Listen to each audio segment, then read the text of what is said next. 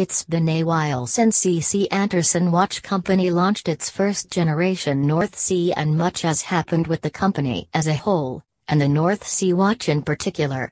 Today, we take a look at the second generation, newly in stock version of the North Sea, with the calendar wheel exposed in the center of the pillowcased sports watch. A lot of research went into the North Sea 2 in order to achieve a high level of accuracy for the movement as well as new, shock-absorbing properties.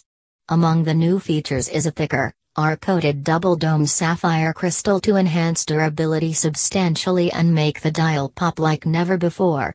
The crown has grown by a millimeter in diameter and has been equipped with a sturdy, solid steel screw-down lock mechanism.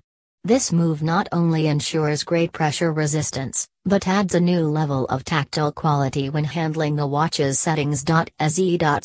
Andersson Watch Company's design philosophy emphasizes versatility and suitability to any environment. Long-lasting illumination was critical. That led the designers to apply thicker layers of bright lume on both indices and each hand.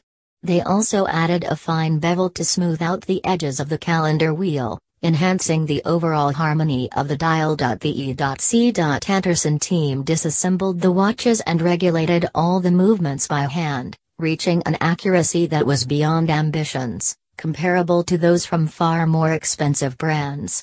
The material used in the hands was replaced by lighter metals, making the hands move more smoothly and making them more impervious to shocks.